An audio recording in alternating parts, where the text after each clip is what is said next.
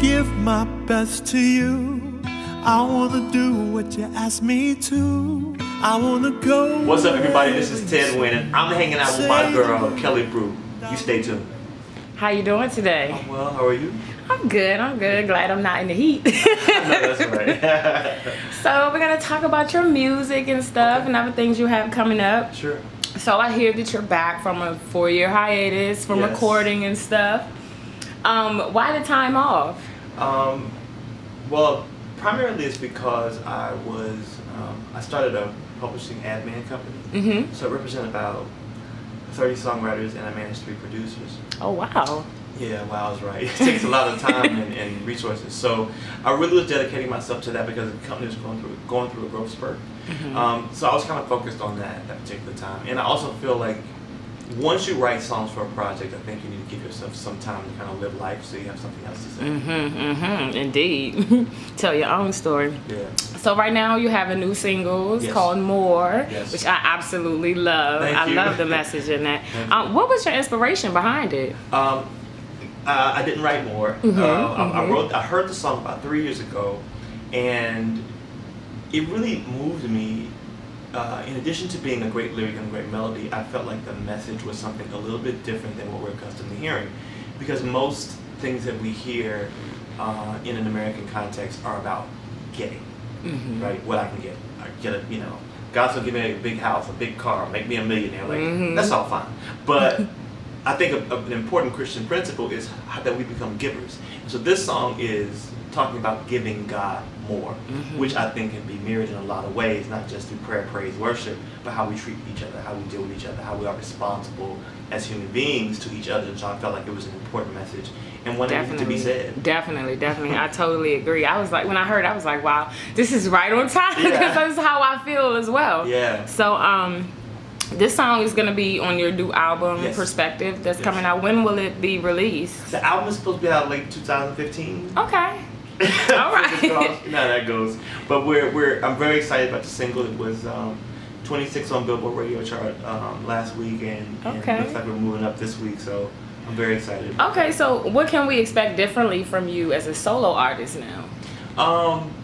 The music, the Ted and Sherry music, it just sonically is very different. That music really focused more on what she and I brought to the table as singers and how we meshed together as a duet. The sound on this project is really more about the writing, background vocals. It's more of who I am as a singer, as an artist, and as a songwriter. And this pulls me more into the producer elements of myself too, because I didn't really produce a lot, or actually at all, on the Ted and Sherry record. But this record I'm producing myself. Okay. So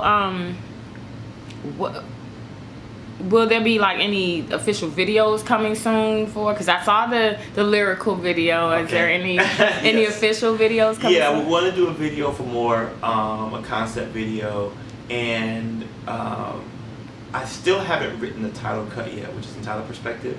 So I may do a video for that one as well. But I definitely want to do a visual for More. I'm very excited about that song. Okay, so you mentioned producing and songwriting and stuff, and you're obviously the talent as well. Which do you find more excitement in? That's a hard question. I think I find more excitement probably in performing. Okay. Yeah, I think being on stage, I mean, it's a real close call between that and producing background vocals. Like I have a couple of guys, Justin Gilbert and Anthony Parrish, who are co-producing this record with me. They handle all the instrumentation and do an amazing job. But when it comes to the vocals, I'm so particular about how those things are to be.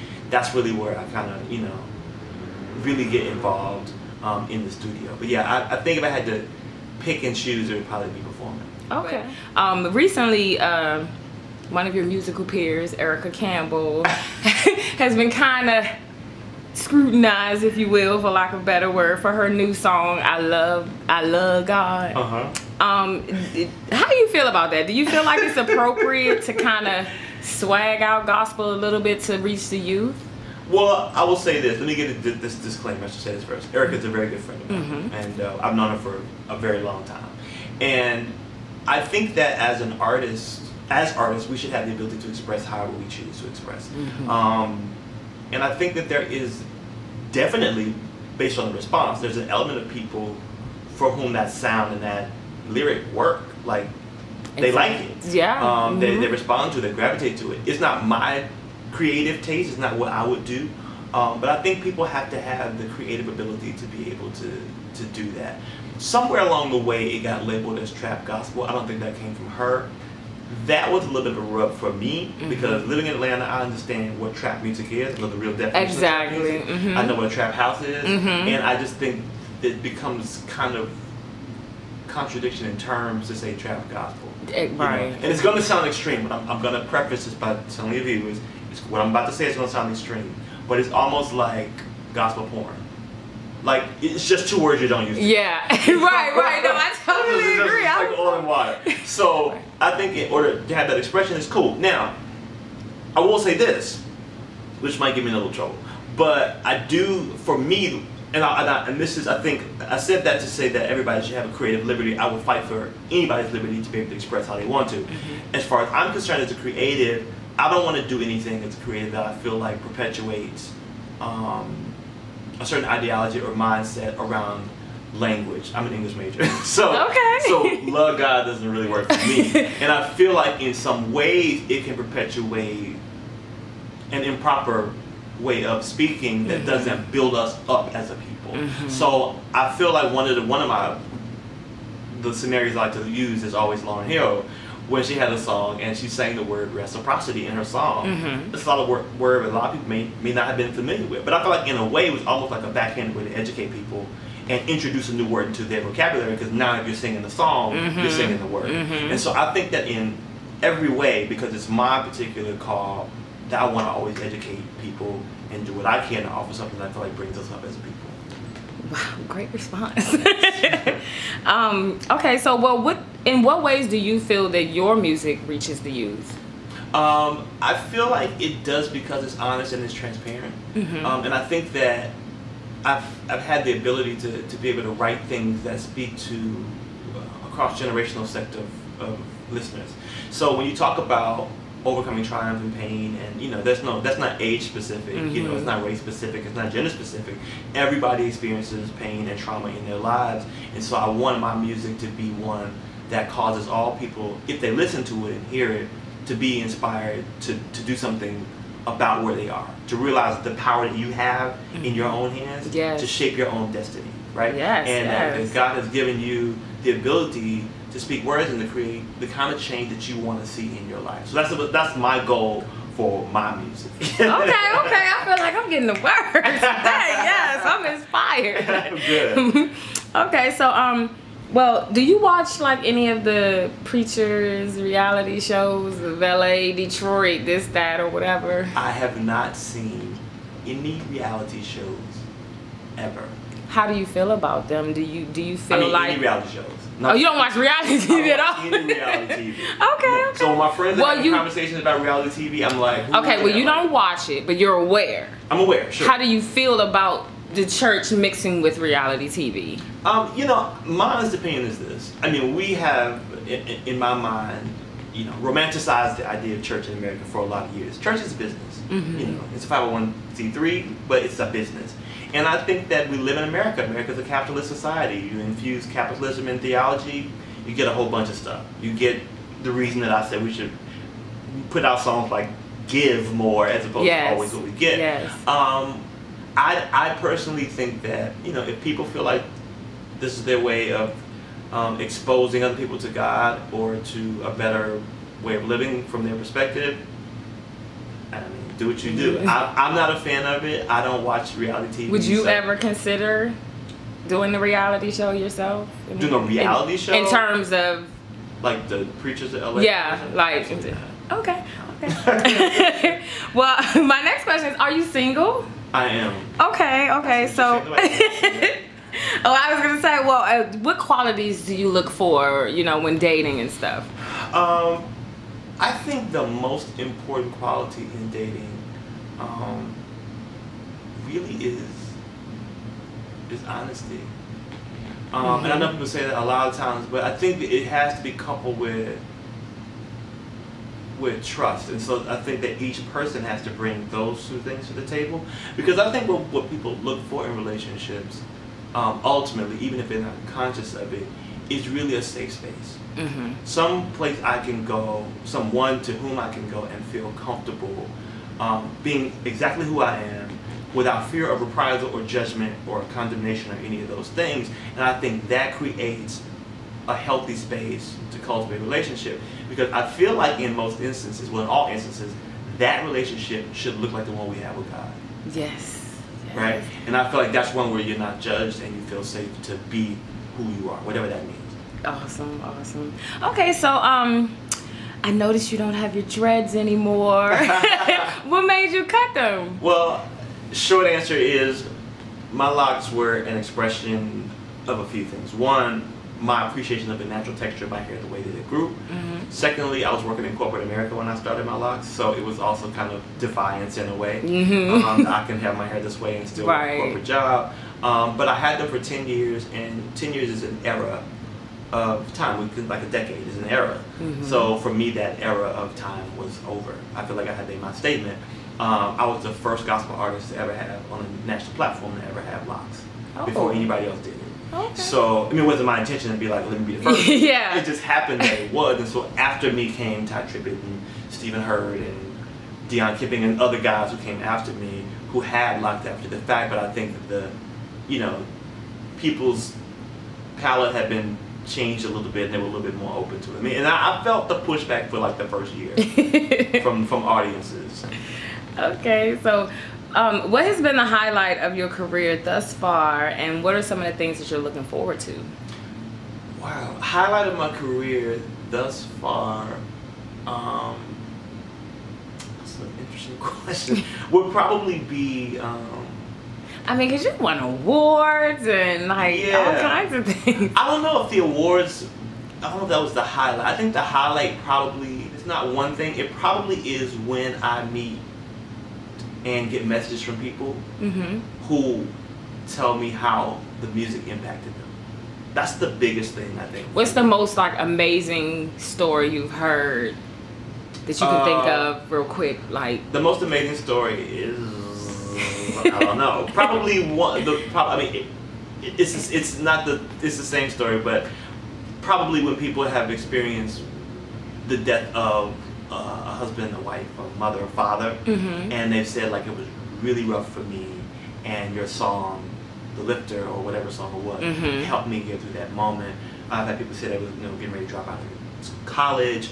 I've had people say they were suicidal. And that probably is the one that really moved me the most. If I think, now that I'm thinking about it, I got an inbox from somebody who said they were really, in a really low place, and they heard the song "God Believes in You," the song I wrote my first solo record, and it really changed their whole thinking about it. Yeah, I mean, music is powerful. It definitely is. It's powerful. So, but what I'm looking forward to my next record. And what's your next record? I mean, my next album. Oh, okay. I'm looking forward to that. But you know what? I'm also looking forward to, honestly, expanding my brand. I'm looking forward to going to new places. I'm looking forward to doing some things outside of the country. I'm looking forward to doing some more intimate sets. I've never really done intimate sets before, so we're looking at doing some acoustic sets and just some different stuff, because I really want to share this music with people. Okay, so yeah, that was gonna kind of be like my next question. Like, did you have any other projects or ventures or things that you're working on that you want to talk about? I have a venture. I'm not sure if I'm supposed to talk about it, but I do have a venture that I'm working on, because to this point, one of the things that I've never done is television. So one of my aspirations is to do TV. I have some show ideas in my head. Okay. Not a reality show. But I have a very interesting show in my head that I've gotten some very positive feedback from some people who do TV. And this guy I met years ago who was a producer at BET said he felt like I had something that would resonate on TV in terms of my persona. So I was like, really? And then after, talking to some other people and then doing a couple of things that were televised, I was able to watch back. It inspired me. And then I think with all of the things that have been happening in our country with, the situations with Mike Brown and Freddie Gray and all those people, it made me feel like I wasn't doing enough. And so the main catalyst is I want to do something more that brings more conversation, that hopefully brings about change in the country. Okay.